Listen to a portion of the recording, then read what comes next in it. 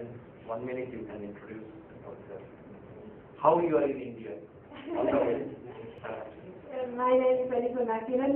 I'm originally from Finland, but at the moment I work at Impulse NGO Network.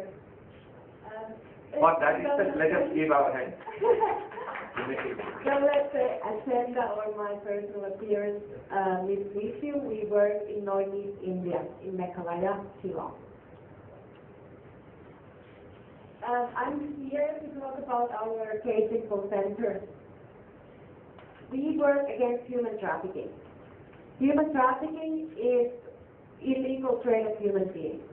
It might be different purposes for sexual trade, for forced labor, child marriage. Whichever is the reason, it's always a crime against humanity.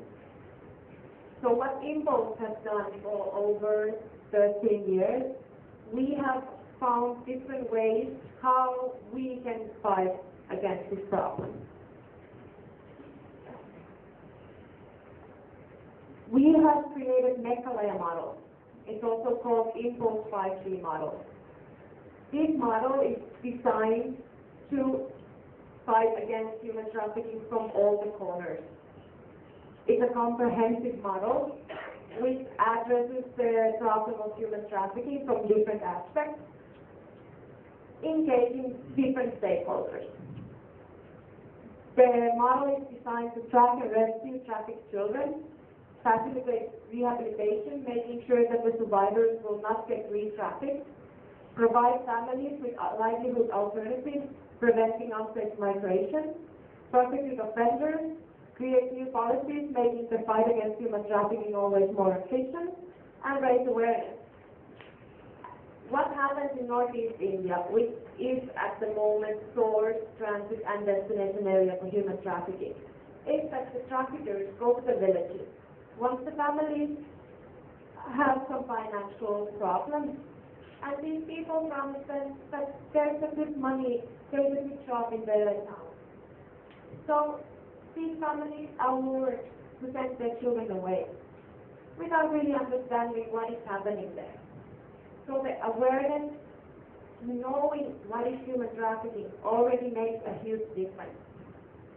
So Impulse has created this model to find different ways to make people understand what is human trafficking and how we can fight against it.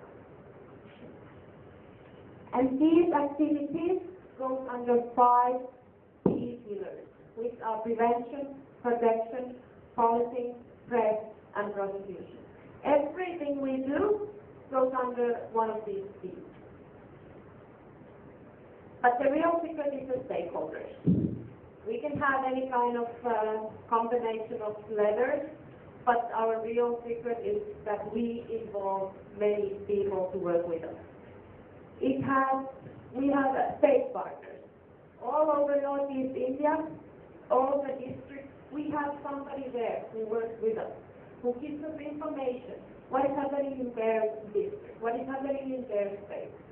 Government department, civil society in general. Now, tourist department is collaborating with us also because sex tourism is in a rise in Northeast. So we have to take into consideration every single person, every single department that has something to do or might have something to do with human trafficking, and have to bring them under one network. And once we have one network, it's much easier to find the children, it's much easier to find ways together to combat human trafficking. The actual process of Meghalaya model is reporting, rescue, rehabilitation, repatriation, and re-education. This means how we actually rescue the children. What is the process?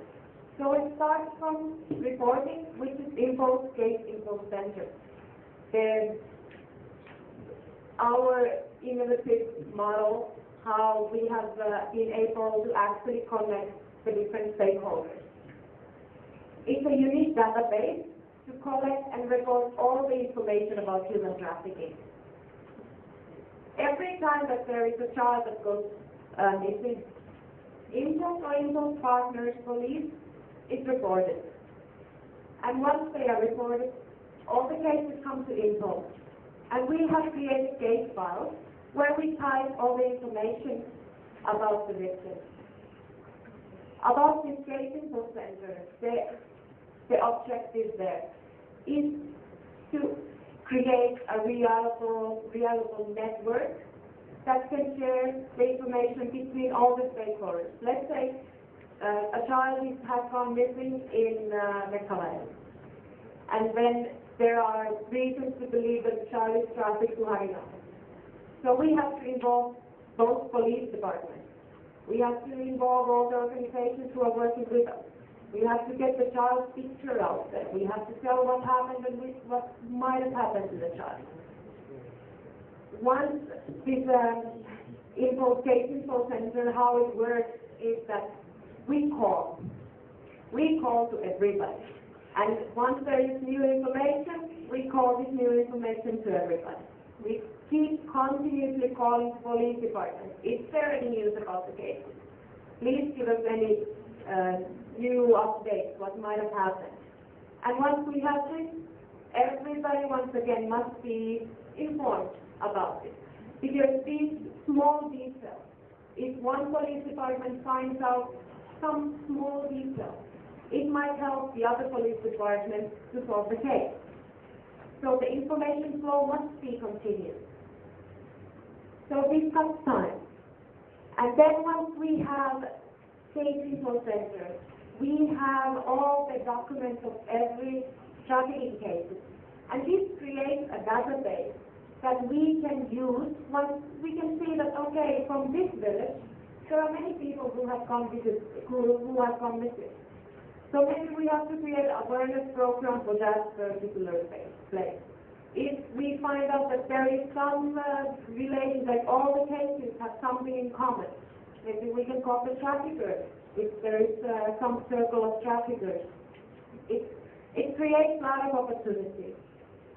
And the major thing is, once again, brings all the stakeholders together. Because even if Impulse would do a beautiful job, we can do nothing without the police. We can't do anything that people bring us the information about the missing children, missing cases. So the network is everything, and the information flow is the most important thing. At the moment, we keep calling to all the stakeholders. But what we are planning on, that we create a database that the stakeholders can connect with each other in a way that we also will find out about it.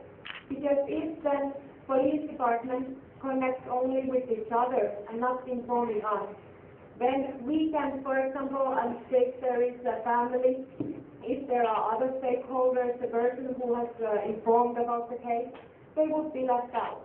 So the information flow, everybody must know about it. So what we are creating is a database, as one central hub, where we can create passports for different cases. And the ones who are involved with the cases can log in and find out the newest information. They can call to the database, they can type, whatever they do, they have to give the newest information. And it all must be found from one place. If there is some miscommunication, it might be that it costs somebody's life.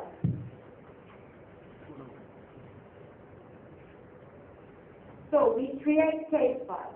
In the pre-rescue section, we collect all the information we can find about the victims, how they were trafficked, what kind of clothes they were wearing, any kind of family background, if there is a reason to believe that the trafficker might have approached the victim someplace.